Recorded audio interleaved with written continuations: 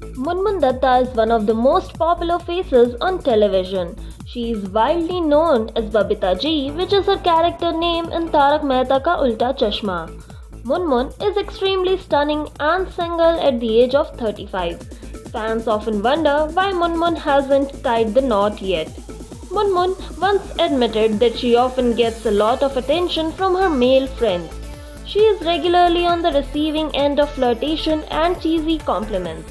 However, she is least interested in getting into a relationship.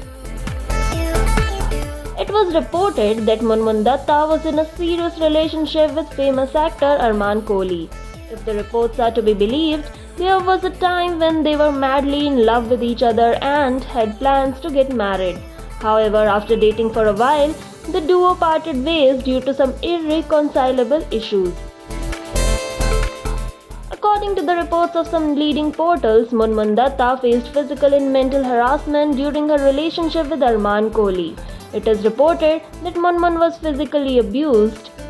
However, these are not confirmed reports as Munmun never spoke about it. The two actors did not even accept being in a relationship ever. But it is believed that her poor experience with Kohli ended her interest in love and relationships, which is why she is still unmarried. Many years later, Munmun Dutta and Arman Kohli quashed these reports and called them fake. The duo even slammed the media for spreading fake news and threatened to sue them.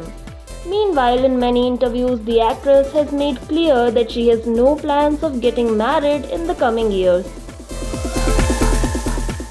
2 years ago, Munmun was also linked with her co-star Raj Anatkat.